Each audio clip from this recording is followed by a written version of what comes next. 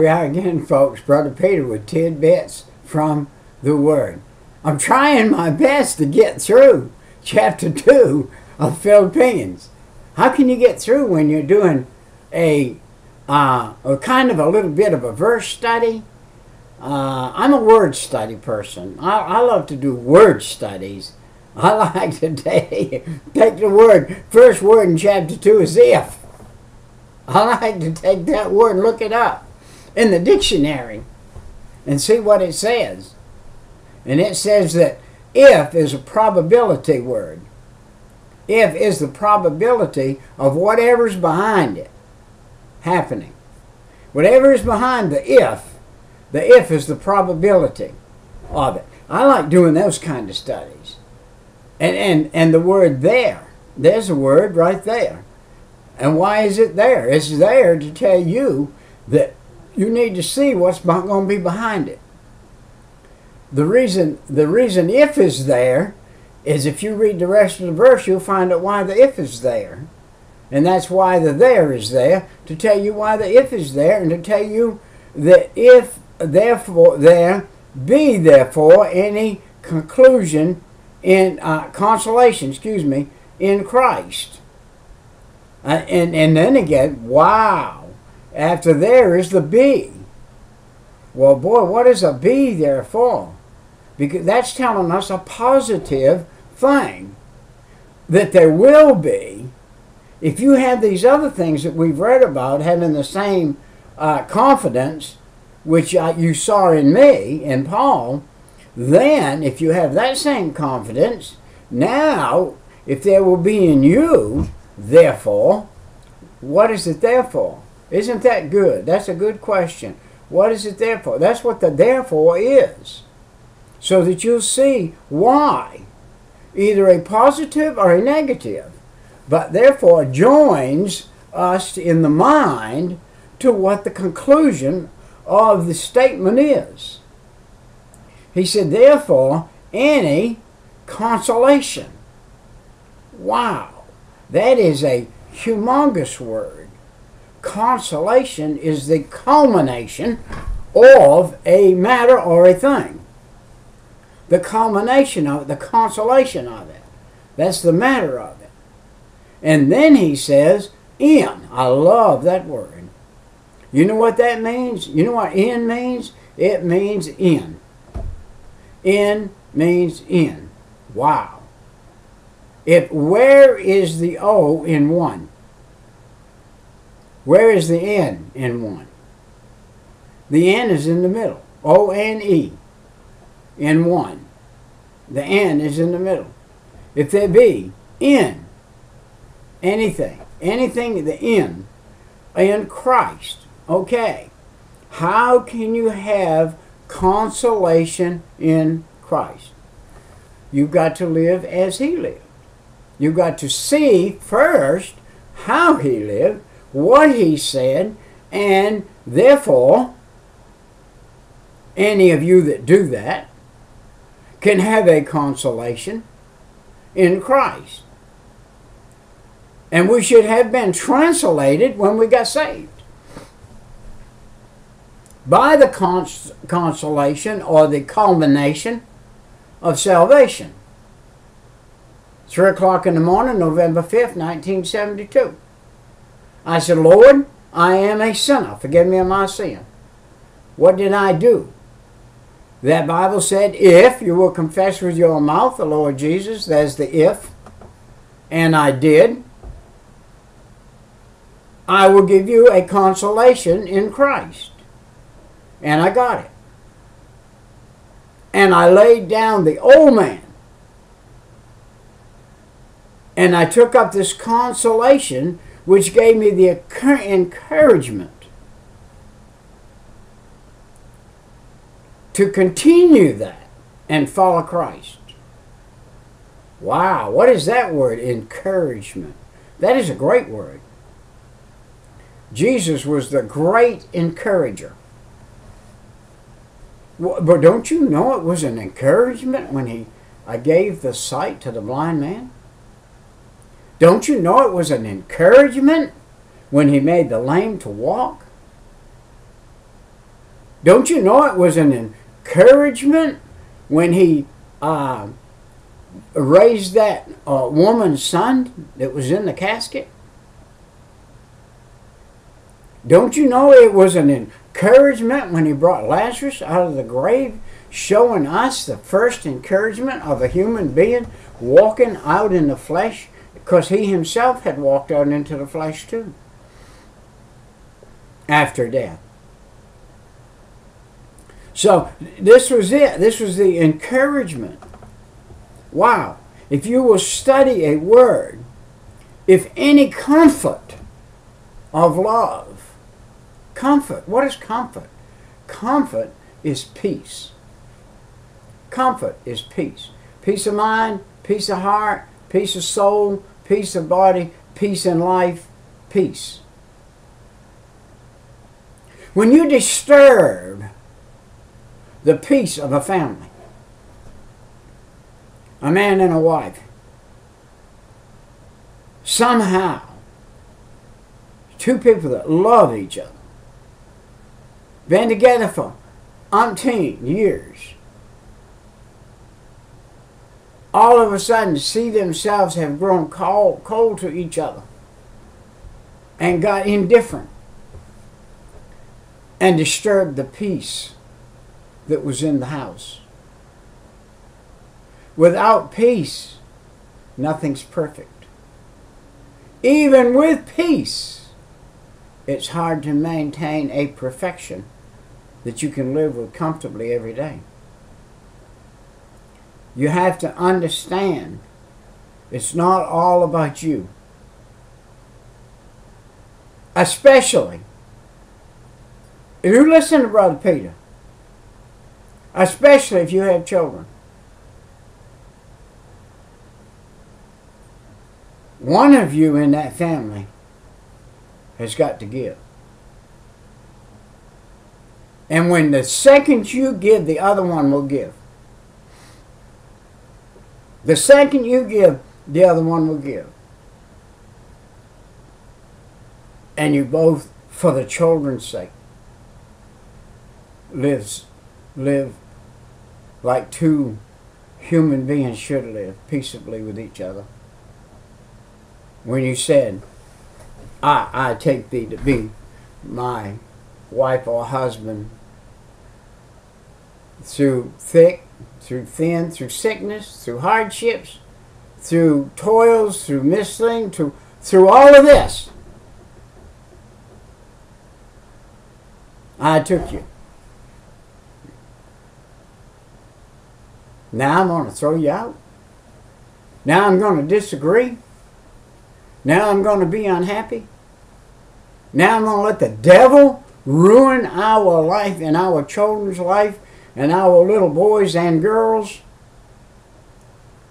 will grow up totally misled and mistaught and miss everything and miss the family life and miss the good part and end up in this destructive, miserable, heart-aching, heartbreaking world because you two or one of you is too stinking stubborn to give in and say, look, let's start over. Go on a date. Go on a date. And take the kids. Depravity. Depravity. Depriving one or the other from the children. Using the children for battleground, ammunition. Children aren't bullets. They're children. Wow. Don't know how I got over here, but I'll tell you one thing. It sure does need it. It sure does need to be. I see it. It breaks my heart to see what I'm seeing today. Family after family after family. Wife saying, you ain't seeing these kids. I know that you love them more than you love me, but you ain't seeing them because I'm going to make sure you don't see them. Every time you come down, I'm going to put you in jail. I'm going to have the sheriff come after you. You ain't got no thought at all for that child? That you're going to send the sheriff over to their daddy? Or daddy, you're going to send the sheriff over to their mother? These children, you are their parents. Wow. Man. How can you do anything that's in this book of Philippians? How can you call yourself a Christian? How can you do anything out of this book of Philippians and be at war with your husband or your wife? You're not going to. You are not going to. You are out of the realm of God. You are out of the blessing area. You are out of the. You are outside of. And you're outside the protection of God in a sense. You're like a person that's never tithed. A person that's never tithed has never come into the full blessing of God. And will never come into the full blessing of God. And have you ever seen somebody that's been in church 30 years and he's never changed? He's the same. He's just the same as he was 30 years ago. There's something wrong with that. That's a midget Christian. You need to grow. That you be like-minded, in unity of mind. Oh, you said to that man or that woman when you got married, I will be in unity with mind with you. If I disagree with you, we'll talk it over. In a bedroom somewhere, not in front of the kids. Not in front of the children. Our differences won't be using these children as pry bars. Listen, you have got to shape up for your children's sake, for the church's sake. Do you know that you are hurting? You are hurting the church that you go to when you can't follow God's direction? And you can cause somebody to die and go to hell that's been watching you and been saying, hey, I would like to be like her. I would like to be like him. And all of a sudden here you come up looking like the devil. You've let the devil get in your heart. Let the devil get in your mind. Let the devil get in your life. You start seeing things that aren't true. You start debating about things that aren't true. Not true at all. The man thinking about something about his wife, well, it must be, she must have a boyfriend, or she must have this, or she must have that. And he's thinking, if it's the other way around, well, he must have a girlfriend, he must have that, he must have that. Whew. I tell you what, a few years back, say, we've been married 53 years with my wife and I. 50 years back, when we left the house in the morning and went to work, we drove off from the house. So we worked a job that worked 12, 18 hours a day. So I'd leave the house and I wouldn't be back for 12 or 18 hours. No telephone, no connection with each other, no nothing. But we had trust. We trusted that each other was doing what we said we'd do in our marriage vows. We trusted that. And we didn't break each other's trust by doing something outside of the marriage realm. You need to trust. Trust. What's today, what is broke, there is no trust. Do you know what? It's done got to the day now where you almost can't trust your bank. You say, why are you getting up in there like that, Brother Peter? I got a writing up there I've got to have changed down at the bottom and have it changed black. I can't see red. The writing up there is in red. And I have to keep up where I am. Who being in the form of God, thought it not robbery to be equal with God, but made himself no reputation, took upon himself the form of a servant, and was made unto likeness of men. And being found in the fashion as of men, he humbled himself, and became obedient unto death, even the death of the cross. Well, seems I'm on the subject. Let me carry on. Man, humble yourself. Get on your knees. Crawl up to that woman and say, look, we've come too far to turn back.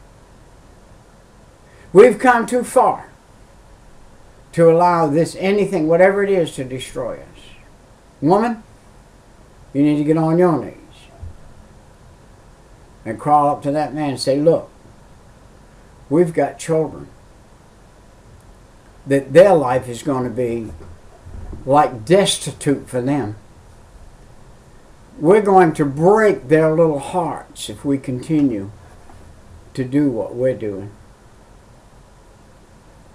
We have got to not do what we're doing because we're breaking their hearts.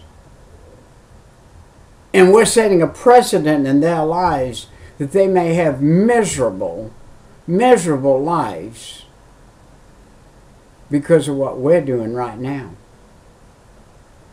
I got news for you. When that little boy or that little girl gets 19 years old and slaps some woman around because of what he learned at home, because of his heartache and his heartbreak, and that little old girl becomes a prostitute because she said, hey, look, I ain't getting married. I seen my mom and dad ruin our life and ruin their life and ruin everything. There's hell on earth around our house. I ain't going to have that. I'm just going to go out and be a prostitute. I'll never get married. I'm just going to live with men. You're setting the precedent. You're setting it up. You're setting it up. You are right now. You are setting it up right now. What do you want to do? You want to eat a little crow? Get yourself back right. Go back to your vows that you said and re-say them again. Walk down in front of the church and remarry. Recommit. Get in this living world properly. Get in this world of Christ. Are you following God? How can you follow God and be at enmity with your husband? How can you follow God, man, and be in enmity with your wife? Why did this exhortation right here, why did it end up being a marriage counsel class? I can tell you why. Because I can show you 1, 2, 3, 4, 5, 6, 7, 8, 9, 10. I can show you 10. 10 people in our church. In our church. I'm saying in our church. Who are supposed to be following God and following the vow they made when they got married, are busted up or got problems or have had problems, are remarried or been married and got children that are out out hanging on the side. Got grown children that are, when you look at them, you look at them with wonder in their eyes. because they can't get stable, because their parents did the same thing when they were young, and now they're just all discombobulated. You say, have you got this in your family, Brother Peter? Yes, I have. I have it in three of my children. I have this problem in 3 of my children. And my wife and I stayed together. And my wife and I did not fight in front of our children. If we did fight, I don't remember when we ever fought, but we must have. But we didn't fight in front of the children, I don't believe, if we did fight. But yet I even have children that have this problem. And I tell you who I see it. It hurt. I see it hurts. It hurts the children. It hurts the children so bad that they want to delay or put off or not get married at all. And it is such a problem that we've caused in America today, that we've made this big D word an everyday word.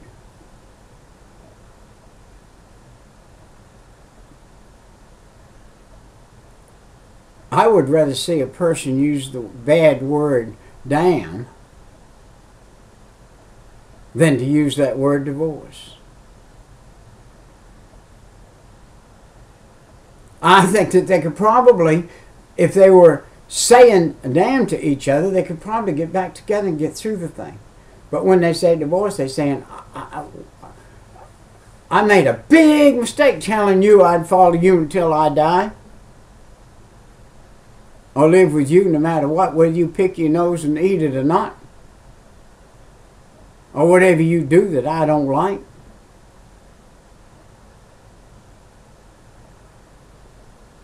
Ain't it something that 20 years from now, and your children are out here and they're a mess, and you look back and say, man, I wish I had done different.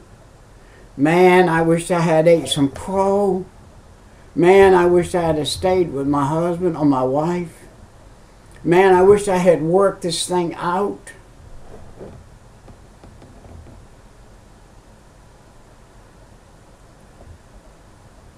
My heart hurts.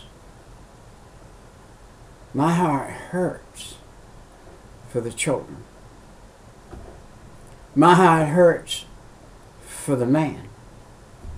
My heart hurts for the woman. Because from this day forward until the day you die, there will never, ever, not ever, be total satisfaction in your life. You won't have it. When you married that man, God was on the scene. When you made your vow, you made it to God and to the man. And man, you made it to God and the woman. You break that vow, you're breaking God's chain. And when you break God's chain, you've broke a link that you can't mend. You're either going to make that woman a harlot,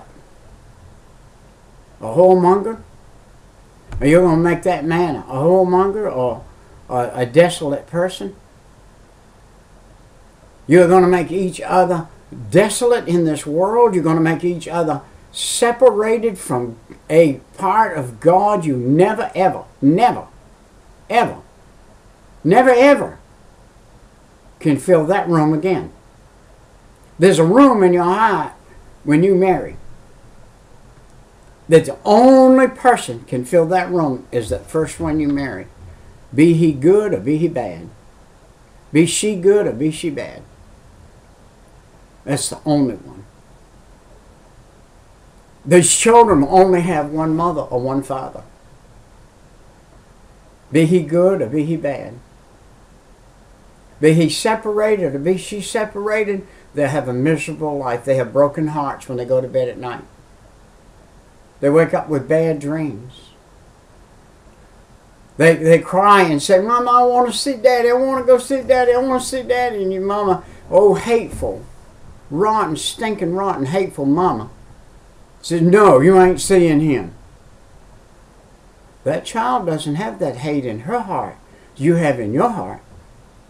That child doesn't have that dagger you're sticking in him in their heart. And man, the same way. If you do opposite to that woman you married, that's the same problem.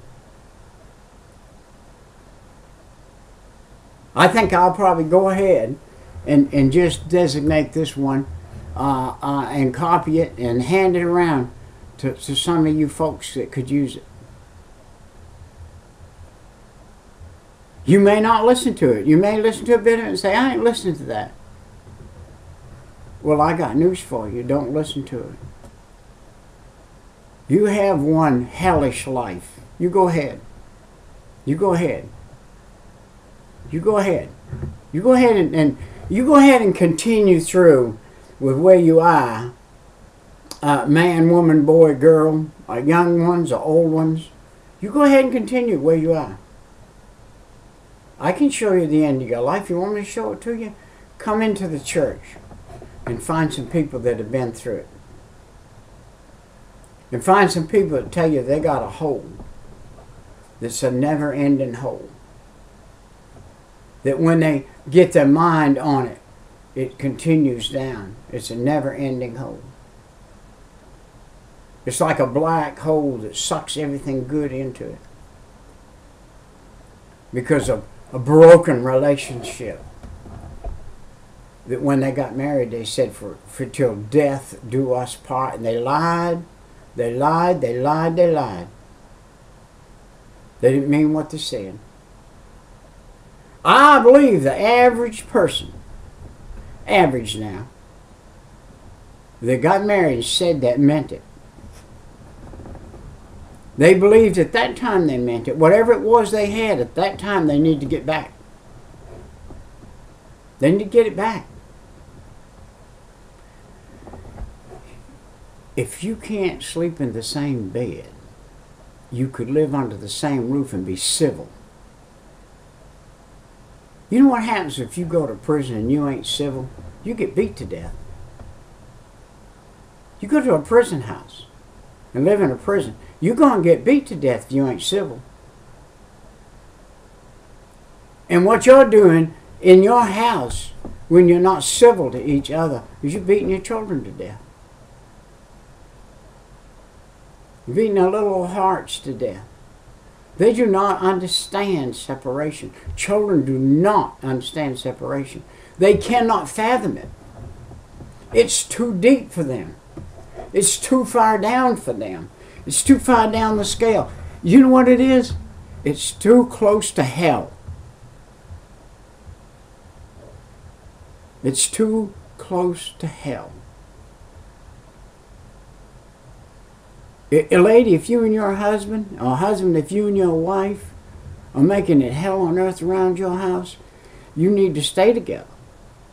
And you need to change that fact. You need to be civil with each other. As civil as you would be somebody you just met. Would you meet somebody and treat them like whatever you're treating each other right now?